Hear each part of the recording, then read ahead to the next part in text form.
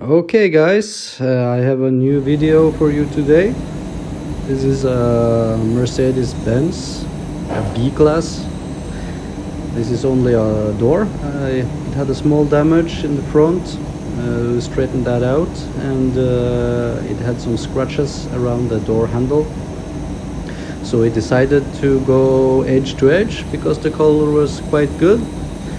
And I also tried a new clear coat for this job. It was the Sikkens Aerodry. This is a really fast clear coat that's I wanted to try, and this was a good job to try it on. It's a clear coat that dries really fast, and you can get the job out really fast. So I'm starting off with tack ragging my gun and the car, obviously.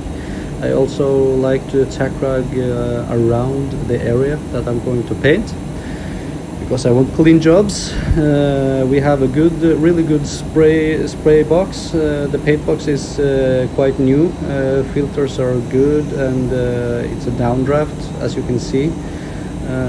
So we usually get clean jobs in this booth, but you want to be sure, and I tack rag everything almost.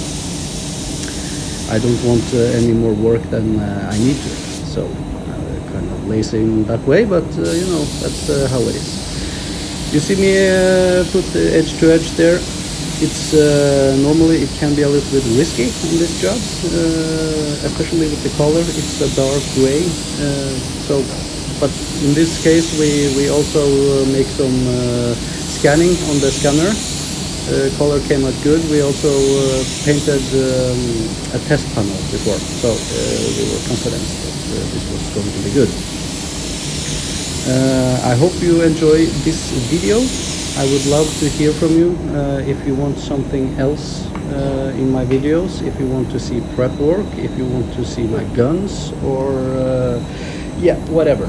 I use Devilbiss DV1 for base coat and for clear coat. It's two different guns, for you that doesn't know that.